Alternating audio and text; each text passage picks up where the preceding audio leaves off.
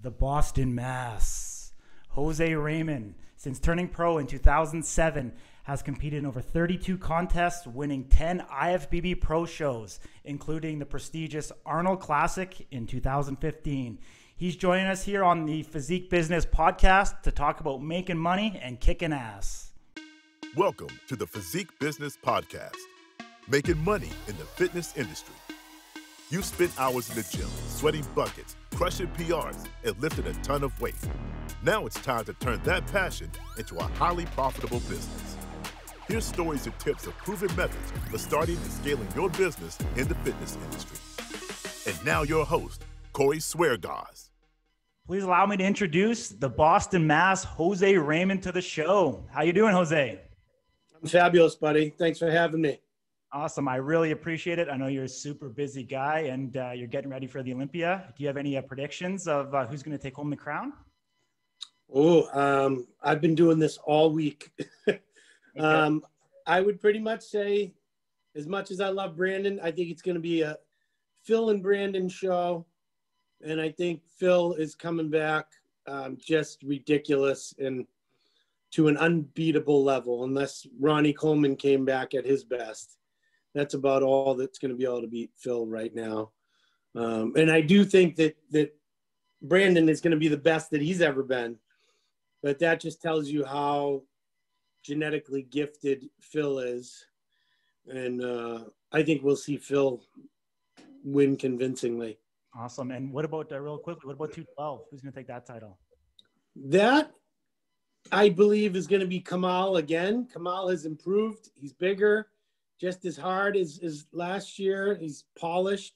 All the things that helped him win as a smaller guy are going to help him win again as a slightly bigger guy. I think he's going to be 5, 6, 7 pounds bigger this year. And, but I think the surprise of the show will be George Peterson coming from classic physique to push Kamal very hard. I bet a lot of people are going to say George should have won, and he very well may win. But, those are my top two. And then 3 and 4 could go any which way, I think, with between Sean Clarita and Derek Lunsford. And then it's just a crazy. The top 10 in the 212 is going to be so competitive that any one of these guys, you're going to have Ashkenani, who's been a top 3 guy multiple times, David Henry, a former winner, who, if he's at his best, who could win this show.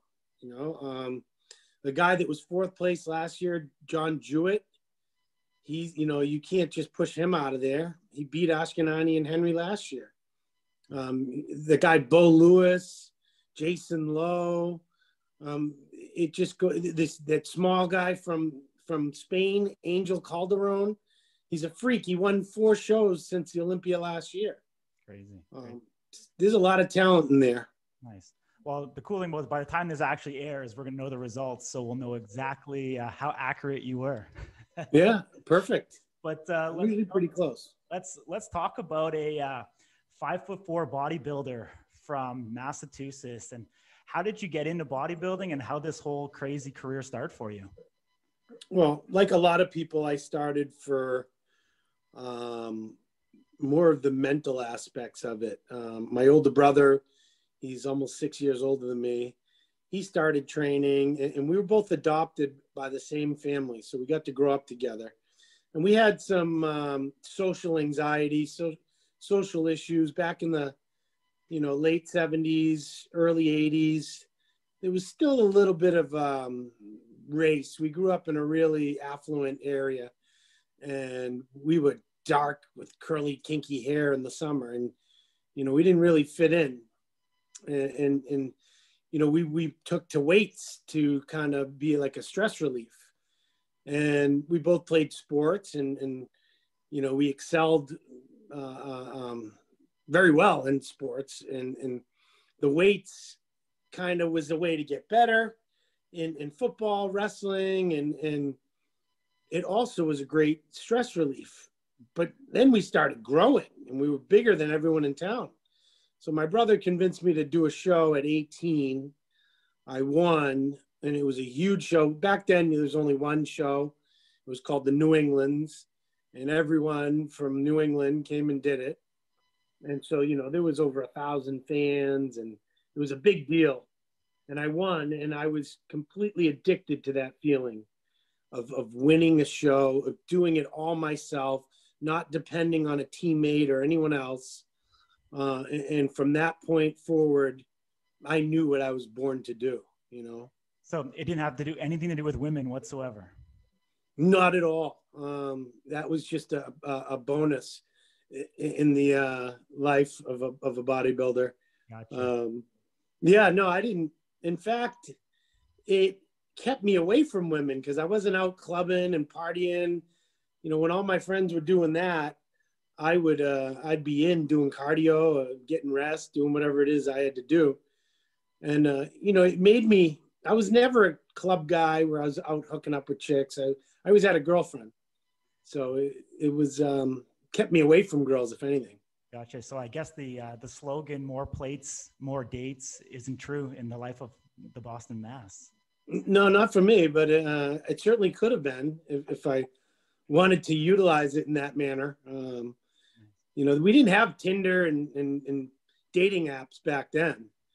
You know, when I first started, that wasn't what I was in it for. For sure. So when did you realize that you could actually make this a career and actually start making money and make a living, you know, within the bodybuilding, you know, community and being a professional bodybuilder? I didn't until I did, which means like my older brother was making money because he was this gorgeous model type, you know, and I certainly wasn't. And he was making money to do photo shoots, be on covers, and that just wasn't my look or my style. You know, I wanted to be a beast. I wanted to be the guys in Flex Mag, Muscle Mag, Muscle Development, and be, you know, just gnarly looking. But once I turned pro and I was getting these photo shoots, and then I would, you know, was getting sponsorships, I didn't realize that I could until I actually signed a deal. And I realized my value to these companies, and that I was, you know, I wasn't in it for that. It was kind of weird. I wanted to have something that I absolutely loved to do. If I made money at it, great. But that wasn't my motivation. I wanted to be the best at what I did, at whatever that is. And, you know, to me back then, it was to be the best natural bodybuilder in the country, if not the world. So did you turn pro naturally? Yeah, multiple times, every time. Nice. Yeah, I didn't, you know, make that decision until after my first pro show. When I did the New York Pro, I was 184 pounds, and there were guys that I just know I should be beating. And I didn't beat them. And I'm like, well, if I'm going to play, I might as well play by the rules. And, you know, that's when I decided to up my game. And 3 months later, I beat almost all those guys, 18 pounds heavier on stage in 3 months. And I qualified for my first Olympia, where I was in the first call out at the Olympia. And yeah, that was a change. A lot went on between me being obsessed with being the best natural bodybuilder and then deciding to go otherwise, you know. Gotcha. A lot happened. Gotcha. You know, you alluded to your brother Tito, you know, obviously moving out to California. You know, you decided to stay back in Boston. Was that a hard transition to see your brother go away because you guys grew up so close together? You know, and you know, looking back, would you have had it any other way? Do you regret not moving out to the West Coast and being closer to him? Well, I regret not being closer to him for sure. I miss him every day.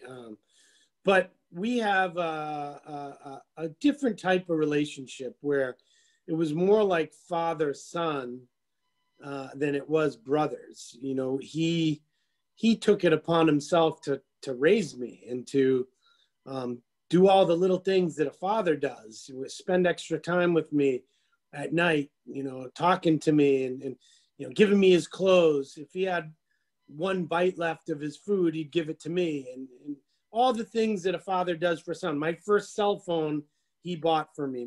Back then we had pagers. He bought me my first pager. He bought me my first pair of Jordans. Anything I ever got in my life was from him. And, I was 22 years old, just graduated college. I had student loans that were due immediately. And he wanted to move to LA. And he said, yeah, we're moving. And I told him last minute that I wasn't actually going to move because I needed to make money immediately. And when he left, I just took over all his clients. So I had a fully booked schedule right out of college, making good money. Nice. So that would be stupid to turn that down and just in hopes of making it out in LA. And I had sort of a chip on my shoulder back then. I didn't like all the fake people in LA. Everyone's trying to be someone they're not. They'll call themselves an actor, but they're really a waitress, or they're really a wannabe personal trainer. Yeah. There was so much of that when I visited. I'm like, yeah, I'm not going to miss that. So, I took it upon myself to let my brother. He was 28. He was he was exploding, and he needed to be out in LA. He needed to be where the photographers were and where that lifestyle was. And he wasn't going to blossom into what he could be if he was constantly looking over his shoulder at what I'm doing, and I couldn't become a man if my older brother's watching my every move. So it was a tough decision. But it needed to be made, and he wasn't going to make it. So yeah. I just, every year would be like, yeah, next year you move out here, next year. And we kind of lived with that dream of me eventually going out there. But, I grew older and bought property, bought a home, got my own life here, so it's been good. But yeah, I miss him every day. We talk every day. But it's clearly not the same as if we were there together, Do you think the trajectory of your career would have changed if you had moved to California, or do you think your hard work and dedication got you, everywhere you wanted to be?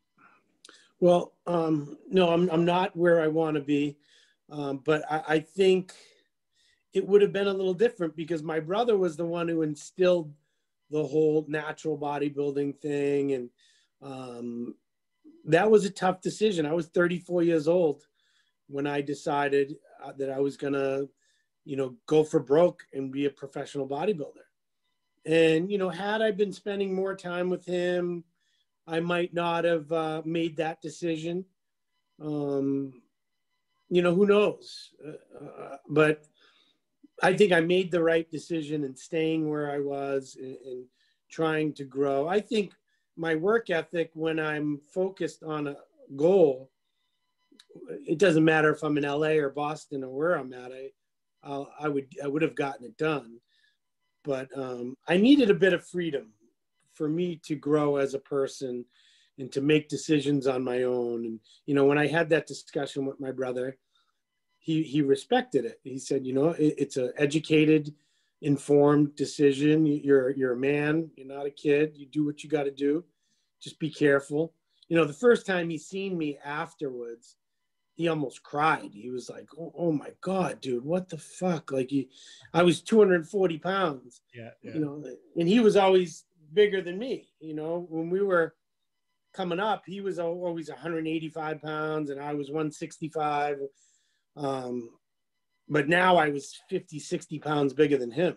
Yeah. And he was just like, make sure you're healthy, make sure, always just worried about my health and rightfully so, but I've always kept myself in check. For sure. Well, kind of keeping in line with the Physique Business podcast, like how does a bodybuilder actually make a living? Well, it depends on who you ask. With modern day social media, there's so many different outlets and avenues for you to make money.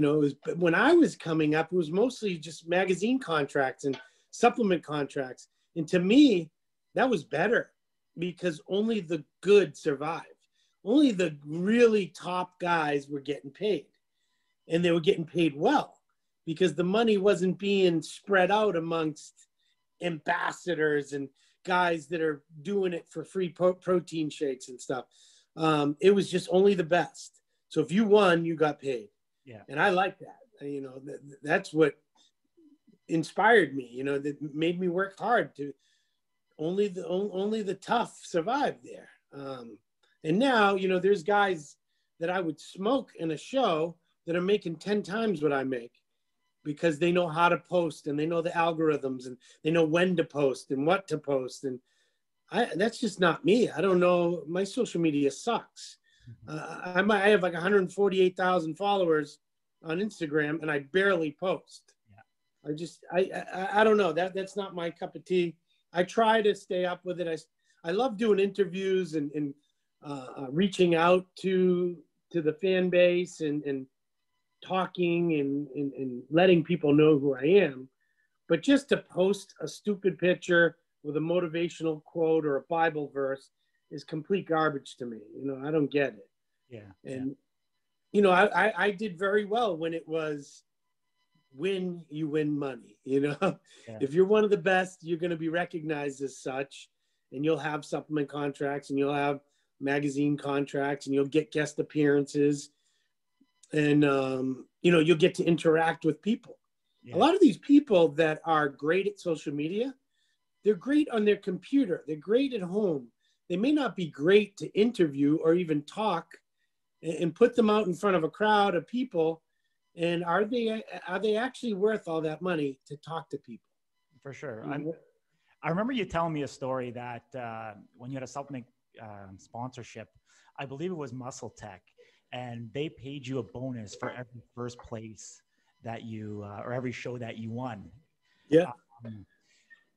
Does that even exist today, or is that kind of a thing of the past now with supplement sponsorship? Well, I went on to write that into my contracts of every contract that I had because, you know, they're like, well, you're just a 212 guy, so we're not going to pay you what we're paying Rolly, or we're not going to pay you what we're paying Brandon or an open guy. Yeah. I'm like, okay, well then you got to pay me for wins, you know. So I would get paid for top three, you know, whether it be 10,000 for winning, 7,500 for second, or 5,000 for third, you know, depending on what the competition was. Yeah. So I would write that in. I'm not sure what the contracts look like today because there's so very few of them. You know, there's really not many supplement contracts. You look across the board, they're all starting their own companies because there aren't any contracts anymore. Yeah. So yeah, I mean, back then I do believe there was bonus built into the contracts for most guys, because that would be a way for a company to say, well, we're not going to pay you 150 grand up front in your salary, but you have an opportunity to make that much if you win. And that would be them hoping that you're great at marketing, great at social media, but shit on stage. Yeah. You know, and that's what ended up happening. I won 2 shows in an 8-day span, and Muscle Tech owed me big time bonuses. They paid me, nice. But they also fired me at the same time. Yeah. They were like, well, you know, here's your money, but we'll no longer be requiring your services. That's funny. And yeah, it was kind of dumb because they could have just offered me a contract that would equal that money and they would have gotten their money's worth. Totally. Is that what played into your rationale to compete in as many shows as you did? Because I think you've been one of the most active guys since you turned pro. Yeah, that's initially what did make me, because part of my contract was you get no money unless you win, but we'll pay for all your shows. Nice. So while I was with them, I did 11 shows in a 2-year period. Amazing. Which is a lot. For sure. And they paid for every single one of them. And, you know, I certainly got my money's worth out of them. And, you know, I realized a long time ago that you don't get better at something by not doing it. Mm-hmm. So if you want to be better at competing, then compete. Get out there as much as you can, you know, master your craft of the prep, the 16-week prep, 20-week prep, master the last month, 4 weeks, to 2 weeks to 10 days. You know, you got to be able to master exactly what your body is doing all the way up to the show, and how to make changes if necessary, you know, and how to be 100% ready under all conditions. Now, you're not always going to be in your hometown. You're not always going to be in Vegas. You might be in Romania. You might be in Vancouver. You might be, you know, in Japan, Korea. How do you prepare to be at your best when you got to fly 18 hours to Korea? Yeah. You know? So I mastered all those things. I was never nervous. I knew I would plan it out in my head weeks ahead of time. I would prepare everything in my luggage, whether, you know, I'd freeze my food and put it on my checked luggage. So by the time I landed, it was just starting to unthaw. I'd put it in the fridge right away. You know, there were all these little tricks that I did to make sure that I would be ready. Nice, nice. You know? Yeah, I still remember the first time that I met you. You know, met you at the Vancouver International Airport, and you came out here for a 14-day trip, and we toured across the province. You know, crazy thing. I mean, you could have bitched, you could have moaned, you could have, you know, called home to, you know, your supplement company and, you know, like saying, hey, you sent me with this 25-year-old kid. He doesn't know what the fuck he's doing. No, you were great. So quick story. Hold on. We just got 2 feet of snow. I literally minutes ago just came in before this podcast, and I was wearing the gas jacket that you met me at the airport with. Nice, nice. I swear to God, I wear that. That's my winter jacket. Yeah. The thing's so heavy. Yeah. Amazing. No, it was incredible. Obviously, you know, you came in, you probably flown for, I don't know, at least 12 hours. We jump in a big ass Suburban, get on the ferry, take that across, head over to Nanaimo, drive up to Campbell River. You're probably awake for, I don't know, 24, 26, 28 hours. And we're just doing. Do you remember what I asked you? Yeah, I do. What did I say? Are we in the North Pole? We got to be close, right? And then you actually asked for an Eskimo, and I actually delivered you an Eskimo. So. Yeah, you did. So you were the best host I've ever had. Oh, amazing. But I was so confused because I had to fly from Boston to Minneapolis, Minneapolis to Seattle, then Seattle to Vancouver. Some crazy shit. Yeah, yeah. And then we drove at least 6 hours. Yeah. And I mean, by the time I had realized what I was doing, I was literally awake for 24 hours or something. Yeah, yeah. And I was convinced we were somewhere where there'd be Eskimos and little penguins and shit. It wasn't too far off. Yeah. No, that was, yeah, pretty. You know what? You look back and it's like those. To me, those are the things that you remember, and thankful for those opportunities. I mean, it's really the crazy stuff that you remember more than, you know, any financial gain or the money you were paid to be here or any of that stuff, really. Oh yeah. I felt like a rock star. You guys had closed down a movie theater for me. Yeah. And there was only like 8 of us, and we got to watch the what was that movie called? Not Pumping Iron. Generation Iron. Yeah, yeah. And that was so cool. Yeah. And I was late to my own movie. How cool is that? True Jose fashion never shows up on time. No. Well, we had finished the workout, right? Yeah, yeah. Exactly. No, that's awesome, man. What do you I mean, is it safe to say the Arnold Classic win was the greatest moment in your career, or is there another moment that really stands out to you? So there's a few, but you know, yeah. Financially and as far as clout, you know, I won the Arnold Classic, receiving the trophy from Arnold in front of the world. You know, it was broadcast everywhere. It was jam-packed with fans, and you know, it doesn't get much better than getting a trophy from Arnold himself. For sure.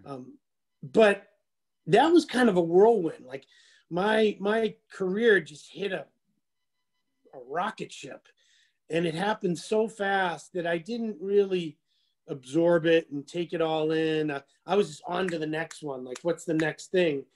Where back when I was competing in the amateurs, I did the Team Universe, which is now the Universe, 7 years in a row, because it was my goal to win the Universe and go to the World Championships and win the World Championships. So back then it was so difficult to win that show because everyone who's anyone, especially in the lighter weight divisions, was doing it. I mean, in that show, we had Kai Green, Sean Roden, me, my brother, Derek Fonser, Tricky Jackson, Chris Faldo, some names, legendary names in that one show. So when I finally won that, that was probably the most rewarding win of my career. And I was only 165 pounds. And it was just because of the importance to me. I didn't make a penny.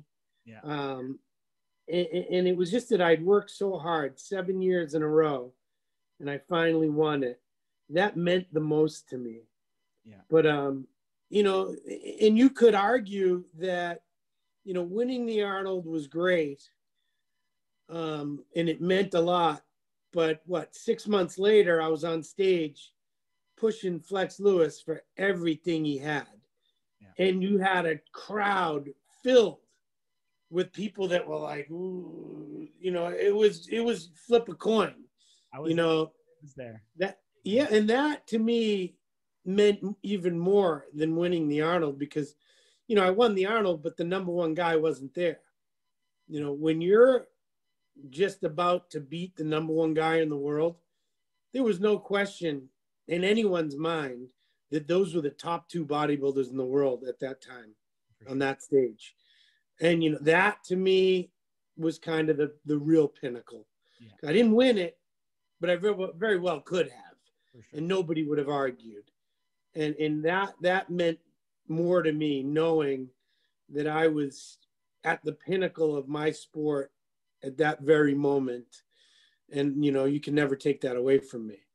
Absolutely. Even though I didn't win. Yeah. Yeah. Well, I think when you left the Arnold Classic in Columbus, did you go to Australia and then New Zealand right after? Yes. But I didn't compete in New Zealand that year. Oh, okay. So I won the New Zealand Pro in 14 and 16. And I competed in it. I didn't compete in 15 because they didn't have it. Gotcha. Yeah. Very cool. Very cool.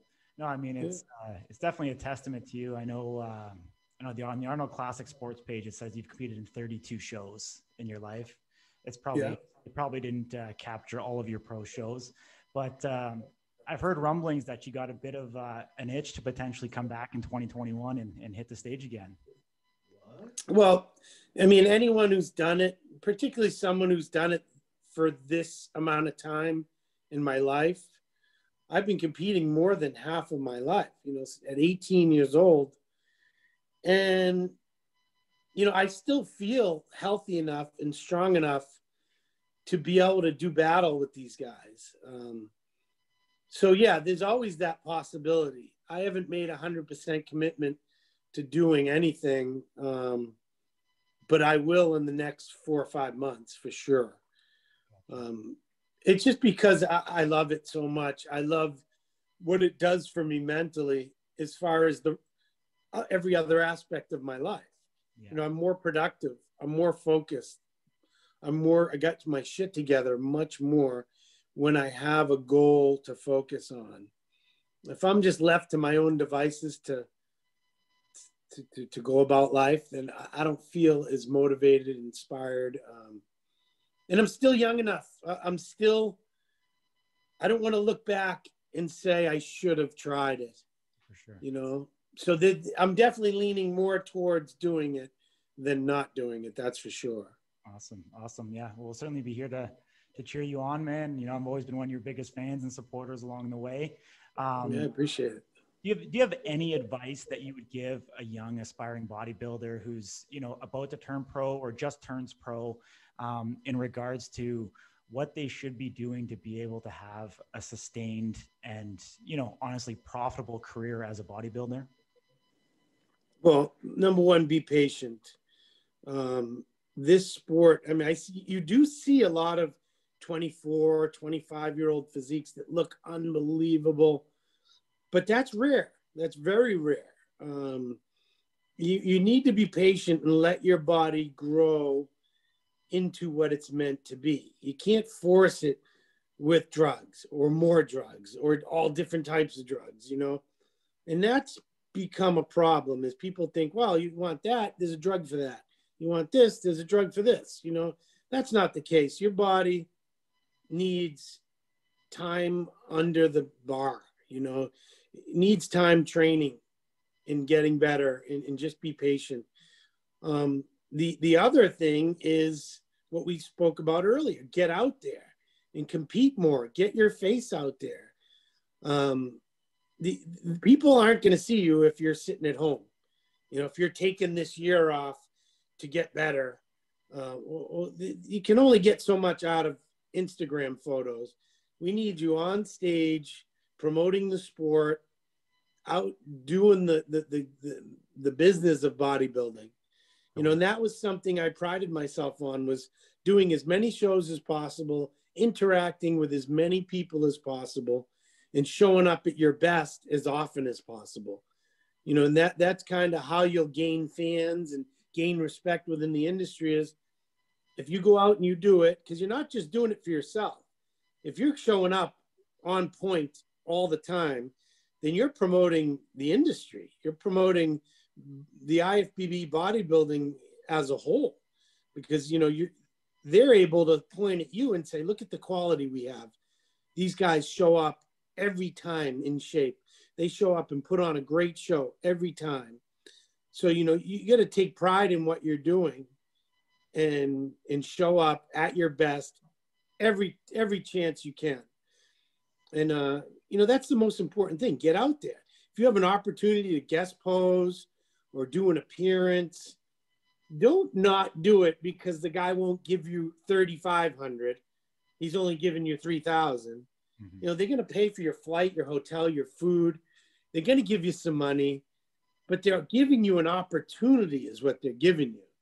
Take advantage of as many opportunities you can to travel and meet all the fans across the world, because it may open up another opportunity. I've been to another country where I've met another promoter, and they're like, well, I put on a show down in Trinidad. Would you like to come down and do that? Hell yeah. Stay in touch. And that's how you do it. And you get to see the world. I've been to every country imaginable and never paid for it myself. Nice. And, that's priceless in itself right there. I've gotten to see the world, meet different people, and I never squabbled about money, really. I mean, unless it was a disrespectful offer. Mm-hmm. As long as you're covering what I would have made staying at home and I get a free trip out of it, hell yeah, I would do it. I don't call myself the best businessman, but as long as I can make sense of it, because I'm a trainer at home and I might have, 4 or 5 appointments on a Friday, on Saturday and Sunday. So as long as you can cover what I would have made staying home and I get a trip out of it, hell yeah, I'll go. Yeah. Well, I think there's a lot of value in saying yes. And, as you alluded to before, you're saying you're not the best at social media. I think you getting out there and meeting those fans and building those people are, the 140,000 people that follow you and interact with you on Instagram. I'd almost be willing to bet that you probably have met more of your following on Instagram than 99% of the other, professional bodybuilders out there. 100%. And I agree with you. And that I've done some digging, and I look at people who have, say 500,000 followers, but then they only get like 18 comments on a post. Yeah. Where I have 148,000 and I'll get 300 comments, or I post a quick video and it gets 50,000 views or something. There's way more personal interaction within my page, and that makes more sense to me. I value that more than having 1 million followers that I have no clue who they are. And some of them, quite frankly, have no clue who I am. Absolutely. Yeah. Yeah. How did you amass, a popularity with the, kind of in Central America, South America? It's always kind of intrigued me how you were able to penetrate that market and almost be, you know, a superstar down there.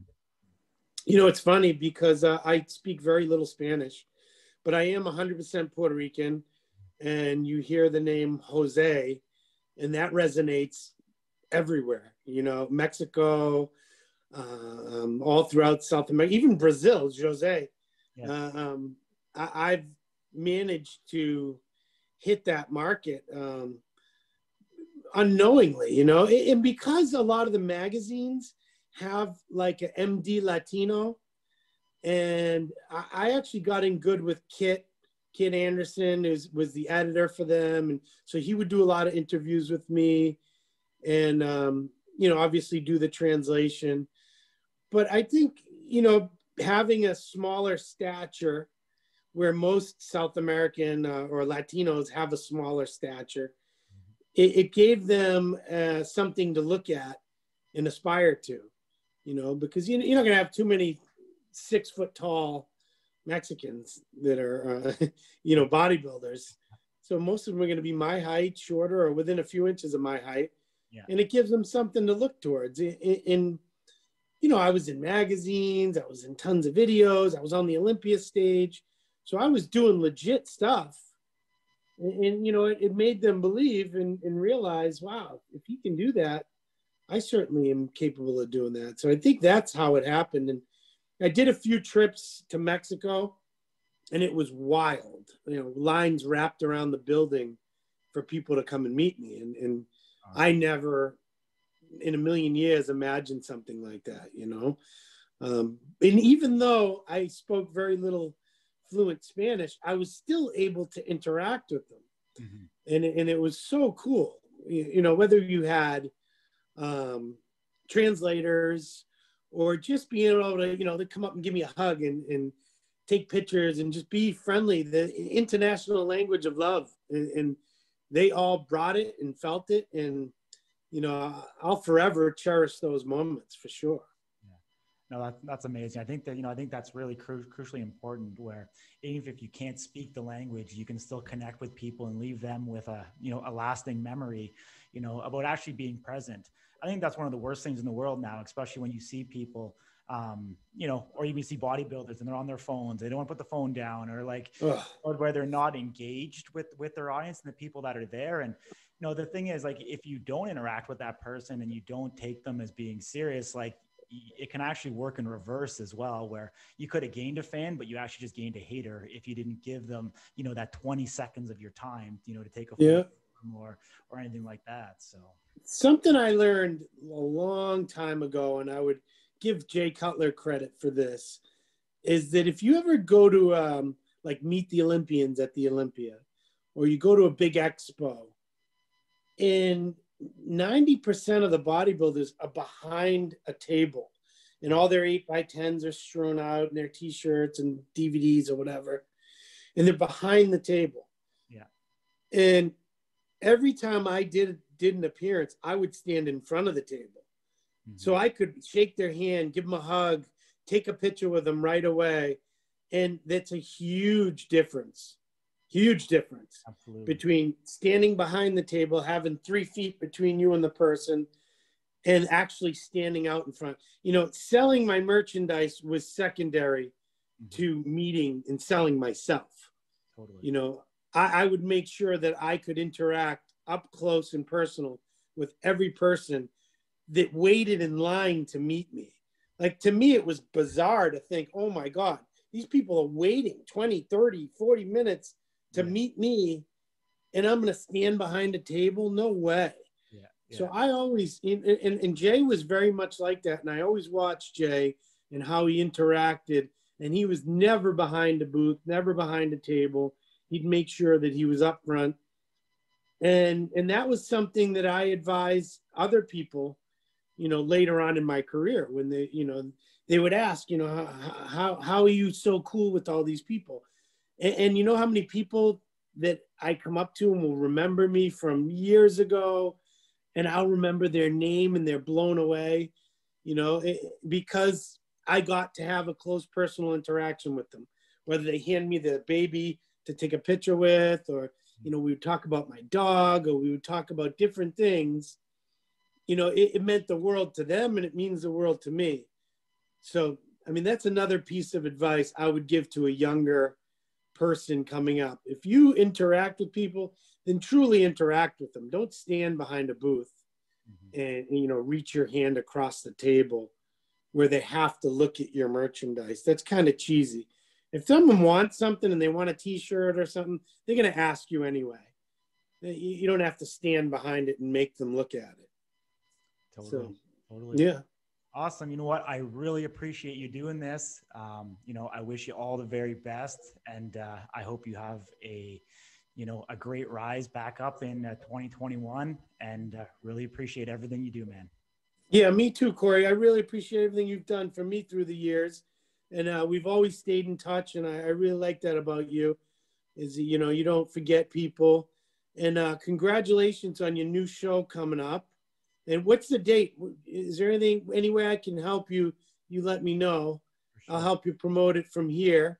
And I'd love to come up and witness it. I know you're not having a 212 division, unfortunately, but if there was, I'd come up and do it. Yeah, so the date's June 26th, 2021 in Victoria. And so we're launching with women's bodybuilding and women's physique this year. And we'll see where it goes. You know what? We wanted to start out just with a manageable event that we can continue to grow and have it sustainable. And, you know, I'm really excited to put the women front and center. You know, a lot of the attention has always been on, you know, men's bodybuilding and men's open bodybuilding, and really to have a platform for women's bodybuilding and women of muscle and feminine muscle to really be put on the forefront. So I'll definitely keep in touch with you, you know, with that as it gets closer. And I appreciate everything that you're doing, you know, for the sport. And hopefully one day we can add 212 to it and have you up here. Yeah. Awesome. Yeah. You let me know any way I can help. I look forward to it. Awesome. Yeah. Yeah, like I said, I really appreciate it. I think we're done here now, but you know, I hope you have an awesome Christmas. I hope you are staying safe and healthy, and you recover and you get back training there pretty soon. Yep. I'm taking the holidays off, and then I'm going full bore come the new year. Nice. Did the Pats break your heart this year, taking a step backwards and not winning? Yeah, but at least I get Tom Brady down in Tampa Bay, Tom and Gronkowski. It's still exciting for me. Yeah. Well, you know what? You can never complain, because I think you have kids who grew up in Boston and have never known what it's like to lose. So yeah, exactly. You can never complain. Yeah, no, I'm not a complainer. I'm good. Yeah. Awesome, man. Really appreciate it, dude. Let's just keep in touch. And this episode will probably launch January 12th, I believe. We're going to launch 3 episodes to start. So you'll be part of all the promotional. If you can send me 1 or 2 images that you want to use to kind of promote the show and stuff, that would be wicked.